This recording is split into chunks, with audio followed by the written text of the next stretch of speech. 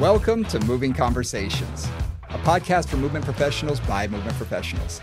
If you coach, train, or teach movement, Pilates, or fitness, then this podcast is for you. With more than 60 years of experience in fitness and Pilates, your hosts, Brian Ritchie and Nora St. John, explore the science of human movement, diving deep into the facts, myths, and common misconceptions, hoping to spark thought and conversation about how we view fitness and movement. Now, let's jump into Moving Conversations. And welcome back to Moving Conversations. I'm Brian Ritchie. Joining me, as always, is Nora St. John. Nora, how are you doing this morning? Quite well, Brian. We're having a little bit of technical issues over here on my end, but other than that, we seem to be fine. We're going to do a little bit of a short session today, I think, because of that. Not a problem. Not a problem. How are you doing? Doing good. We started last week with a brand new platform, so hopefully this platform is going to be working. We are working out some technical difficulties. The nice thing about this is we're also going to have video that we can upload as well onto the YouTube channel, so you can see our wonderful faces if you choose to do so. But in case we want to show something, demonstrate, or show any pictures, this is a good opportunity that we have an option that we can do that through this medium. So, and also for our friends across the pond in both directions that want to watch us on YouTube, that want to watch closed captions, it gives them those options. So, Exactly. Yeah. So today we're going to cover sprains and strains. We were going to do just ankle sprains. I think we're going to cover that next week. I think let's lay down some groundwork and a foundation and just try and get through sprains and strains and see where we get with that. Excellent. All right. So today's going to be a shorter session, and that's okay because I don't think this is going to be too long of a discussion. So let's jump right in. So many people have come to me and said, hey, I torqued my back. I pulled it. I sprained it. I strained it. And they don't really know what they're talking about. Let's face it. There's not a diagnosis saying you tweaked something.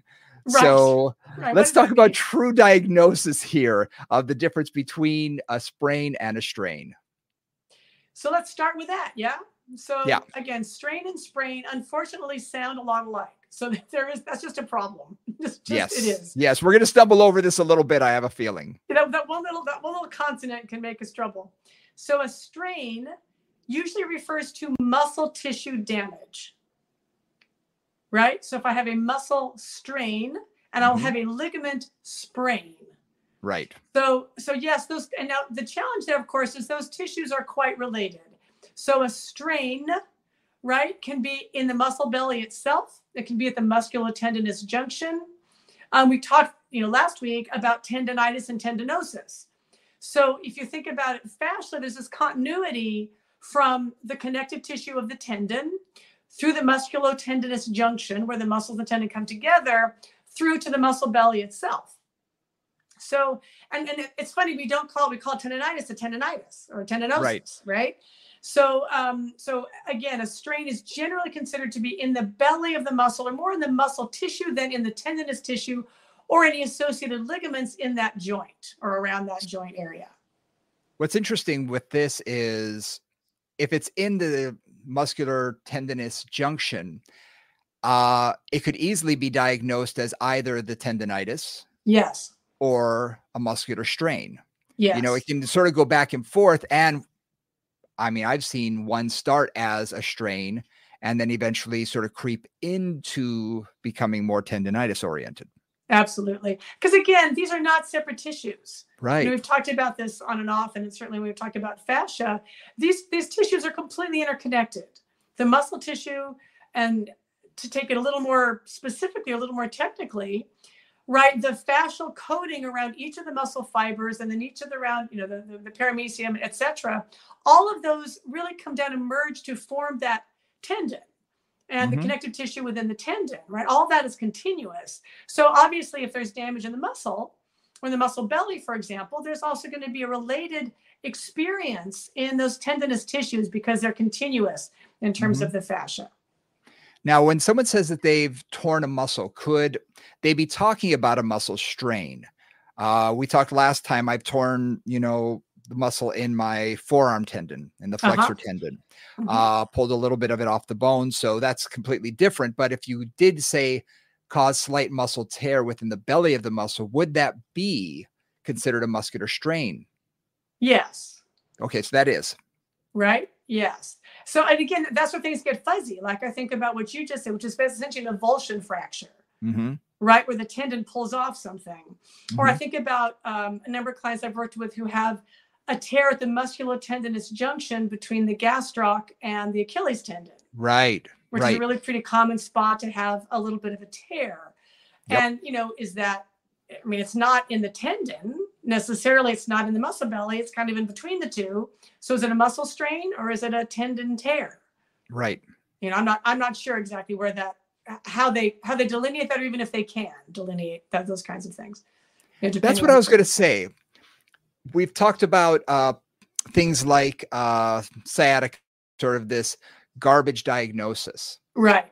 Yeah. I've kind of I know what a sprain is. Yes. When it comes to a strain, it's always in my head sort of like, well, they're not 100% sure. And unless you do imaging of some sort where you can actually see a tear, where you can see muscular damage, I often wonder if that gets that same sort of, I hate to use the term, but garbage diagnosis just as a catch-all for, well, it's not in the ligament, it's within the muscle, and especially if it's within the muscle belly. So it's just, we're going to call it a strain. That's kind of how I see it, because it's really used, like I see it a lot in low back pain. Mm-hmm. Like I have a low back strain, right? Yes. Whatever that means. I have a gastroc strain, I have a hamstring strain. And sometimes that's really what's happening. And, again, I think it sort of means we've ruled out the other things. I think it often means we've ruled out a tendonitis, we've ruled out some ligament damage. And so we're going to leave it as a strain. So I think that's, I don't know, I think that's fair. Somebody else out there may have more insight into how the medical profession actually deals with this. But my experience has been when it's not obviously this or that, they kind of throw it in the strain bucket. And I think way back when, let's talk 30 years ago and even prior to that, they didn't have the same imaging and techniques that we do now. So now we could do ultrasound. Now we could do MRI, and we could actually see if there is tissue damage within the belly of the muscle. We could actually see that and diagnose that differently. The doctor may diagnose that as a slight tear or give you a more specific diagnosis rather than a strain. But previously, really, besides x-rays, there wasn't a whole lot more that they could do. So it was just like, it's in the muscle. You strained it. You pulled it. Exactly. And then you get into muscle, or you get into ligament sprains. Yeah. But a sprain is specifically in the ligaments. Yep. And so that is a different tissue, right? The strain is more in the muscle, maybe into the tendon or some relationship there. And sprains are specifically in ligaments. So the ligaments that hold the knee together, the ligaments that hold the ankle together. People commonly sprain their ankles, or they sprain their thumbs. Like people get thumb, hand sprains in various ways, or wrist sprains because they land on it funny, or they, hyperextend it or something like that. And let's look at the anatomically, just covering all bases here.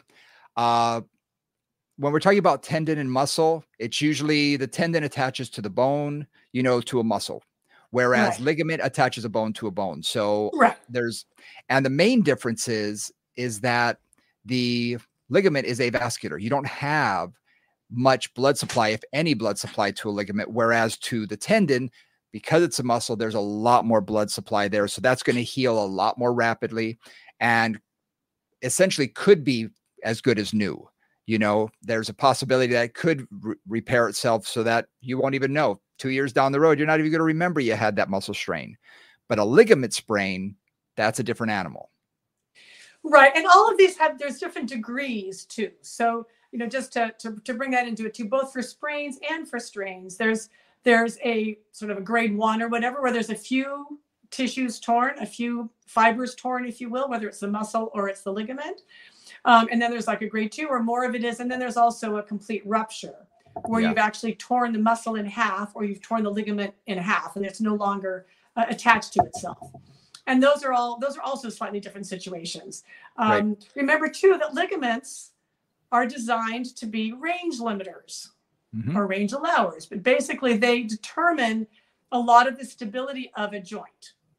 It's like it's only going to let your elbow go so far. It's only going to let your knee go so far into extension. It's only going to let your ankle move so far if it rolls over. right? That's what the Yeah. ligament is going to limit that. I love So that when term. yeah. So when you lose ligament, you lose some stability around that joint. Yeah, that's how I Right. learned a lot more about ligament structures is, like you said, there's the grades.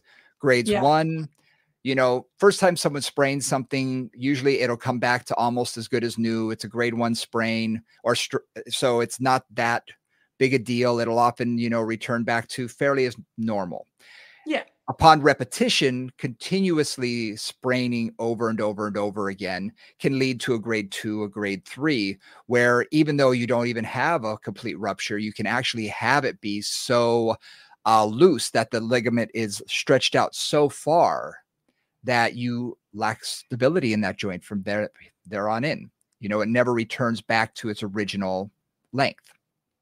Right. One thing I think, like, I use an image, and I use this on Brian. I've done some video work together where, like, if you think about a ribbon, okay, you've got a ribbon, and if you cut a little piece of that ribbon, right, that it doesn't change length too much. Mm-hmm. If you cut halfway through, you'll be able to stretch it a little bit farther, just because some of those fibers are going to end up now being able to go a little farther than they were. And the more you cut it, the longer that ligament will get. Right. Mm-hmm. Until it's completely torn. So, and some of that damage, like some of it will, like ligaments will heal, or they can heal to some extent. They can scar up a bit anyway. Sure.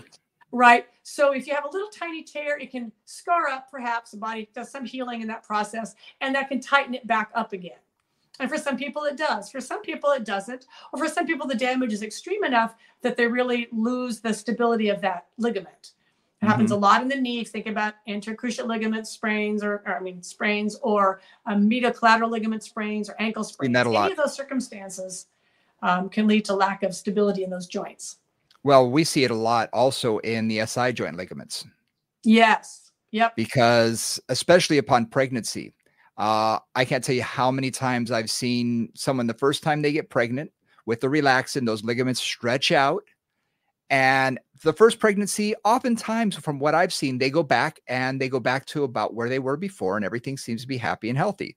Yeah. But upon the second and third and fourth child, again, repetition, that even though it has relaxin, it's stretching it out, but it doesn't always go back in. I say it's like two puzzle pieces that were supposed to be locked perfectly together. Yes. Now are kind of crooked. They're not going back 100%. Yeah. And those ligament structures don't tighten up as much as maybe they once did. And now they have one side or the other is a little looser. One side may be a little bit dysfunctional. So we see that in a lot of clients or a lot of women who have had multiple births. Absolutely. Now, the SI joint's a really classic example of a ligament sprain. And really, it can be acute. This, as you said, with pregnancy, or even with ligaments develop, and the length of the ligament develops as we grow up, right? Mm-hmm. So a lot of joint shape or joint mobility is formed by what we're doing when we're growing up. So I think about a lot of the dancers that I work with, or I think of the pitchers too, those two things, or tennis players, where a large range of motion is required in certain areas, right? So for a pitcher, it's your shoulder. For dancers, typically your hips. And, if you start at the age of 4 or 5 or 6 or 7 or 8, doing a whole lot of mobility work to get hip extension, which as a dancer you would do, or to get external rotation of your shoulder if you're a pitcher, over time, that the ligament structure will adapt to that work that you're doing. Mm-hmm. Right. So that also can lead to how the ligaments develop is often related to, how you grow up. So then once you get an injury, a lot of that just either can compound that, or not, because you create the ligament structure of your adulthood as you're growing up. Yeah, we see this a lot in baseball pitchers who need Tommy John surgery, that ulnar collateral ligament.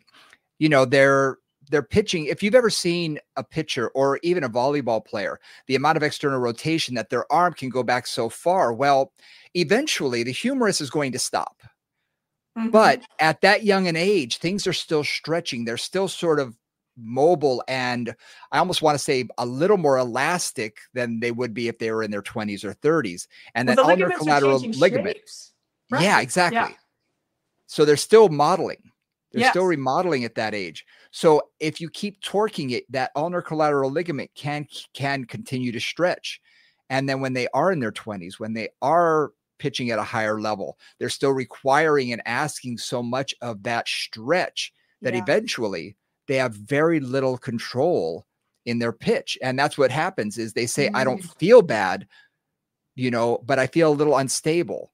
And they suddenly aren't having the same amount of control as they're releasing the ball, because that stability in their elbow is not there anymore. And again, it just over time. And it wasn't a trauma. It wasn't something that happened like they fell or, you know, like an ankle sprain often happens with more of a trauma.